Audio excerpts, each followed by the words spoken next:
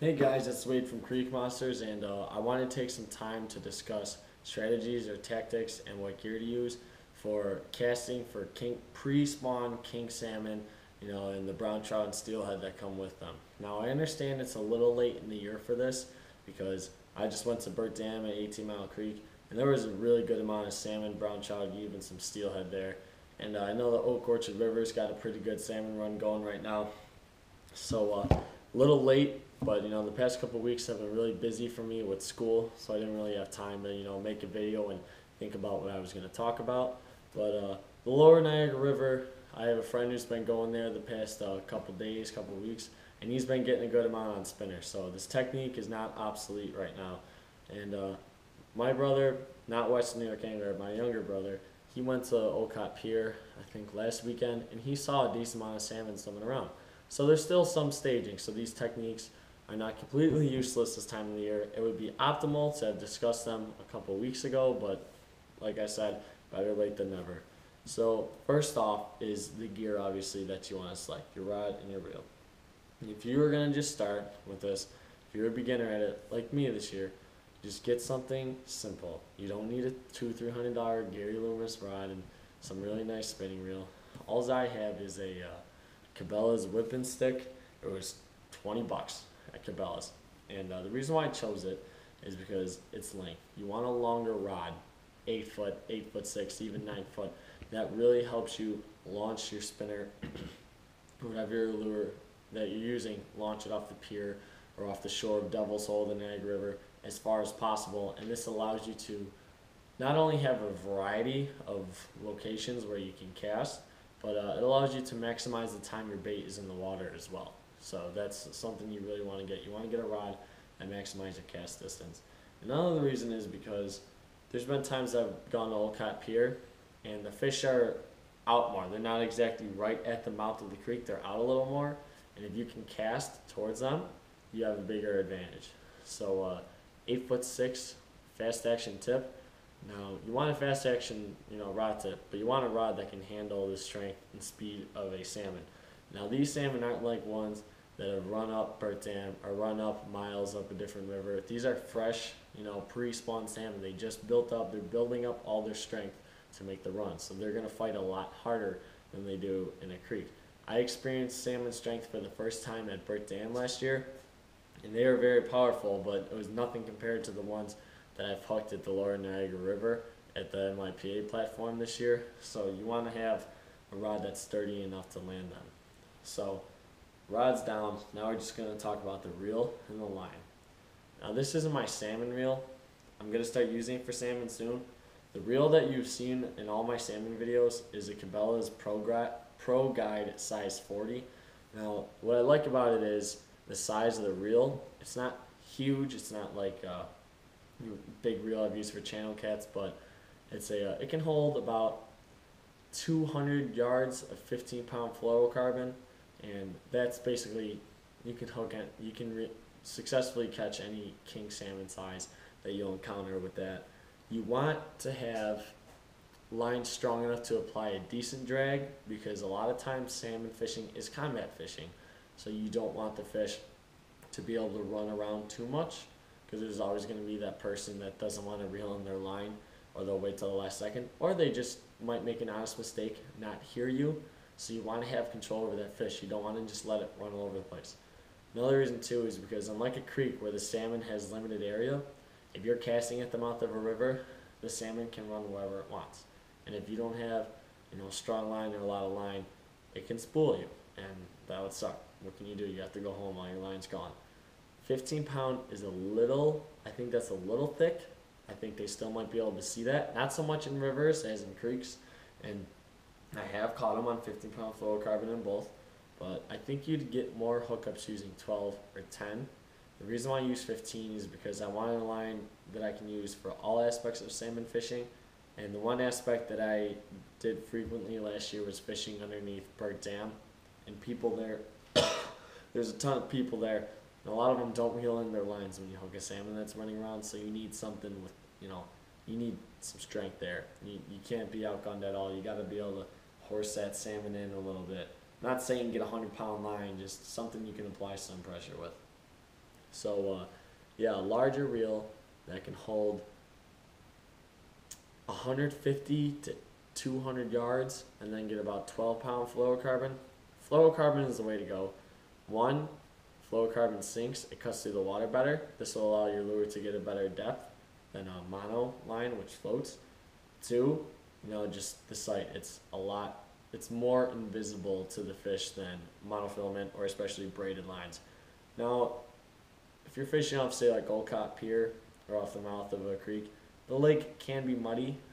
The Niagara River can, with the currents and everything, the visibility isn't as clear as it is if they're running up the Oak Orchard River when the water is low, or Burt Dam, or like Cuba Creek, Buffalo Creek, which don't get salmon runs, but I'm just trying to give you an example of the water clarity.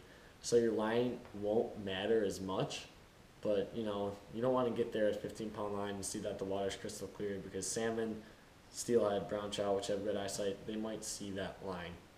Now, it's not like fly fishing where visual is everything. They go based off of the sound or the vibrations the lures give off. So that's another way you can get away with using thicker line. But like I said, 15 is a little thick, and I'd probably go with 12 or 10.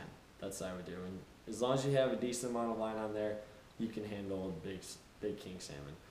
But I've seen people use 8 or even 4, but the thing is, you want to be geared up for the largest fish you could possibly encounter.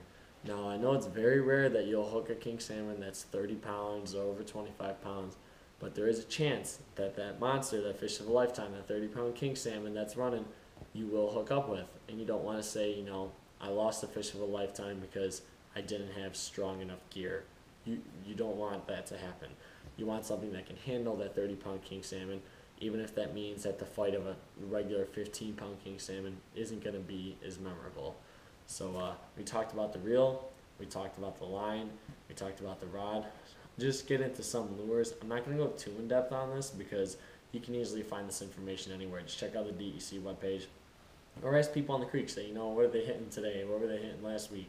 There's a lot of regulars that go salmon fishing every day during the run. You can get a lot of information from them. My personal favorite is the rattle trap. I've gotten a lot of hits on that. I know we didn't make a lot of videos about casting for salmon, but we've gotten a lot of hits. We just haven't caught that many. And that's why there's not that many videos, because it means the technique works. It's the execution is the us part that failed. So the technique still works. Rattle traps, everything. So, little Cleos, spinners, spoons, anything that's flashy, moonshine glow spoons for when it's at night. But I like rattle traps because the vibration and noise that lure makes is unprecedented by any other, is second to no other lure in that. So I think that in a large body of water like the Olcott Pier, if you're casting into Lake Ontario, or Devil's Hole, Niagara River, you can attract fish from more of a distance. It's not so much, with the maps, you might have to get it up close to the fish, and it might be hard to do in a large body of water. So rattle trap is my favorite for this technique. Now I'll just talk about the actual action of what you're doing. You want to cast as far as you can. That way you can cover more water. You can, cast to where the fish are if they're farther out from the pier. And you want to let it sink for a few seconds. The strike zone is generally on the bottom, and that's where you want your lure to be. You want your lure to be closest to where the fish are.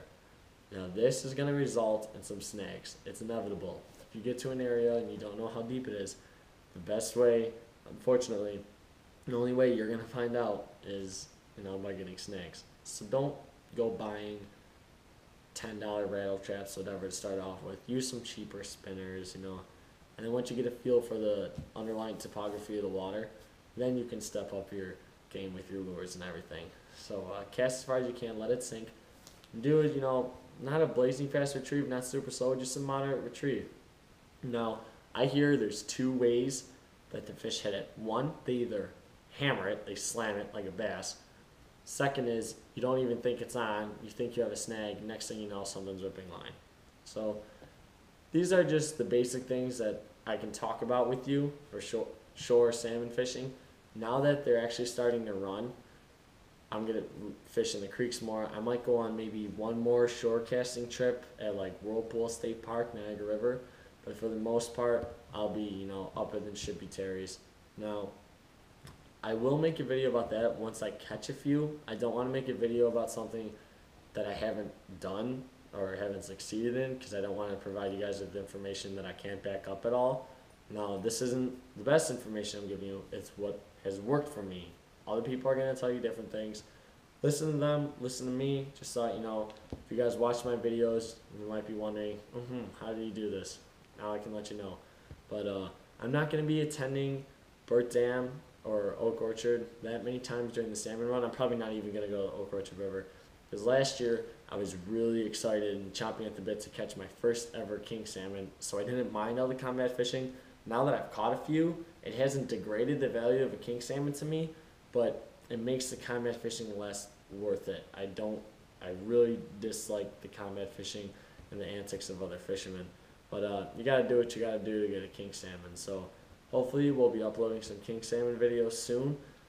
I may be going to Whirlpool Friday, and if I don't, next Friday, week after, I'm going to disclose the creek names because they don't get pressured at all, but they get a lot of salmon. I'm going to be going up to these creeks for a couple days, and I'm sure I'll get something then.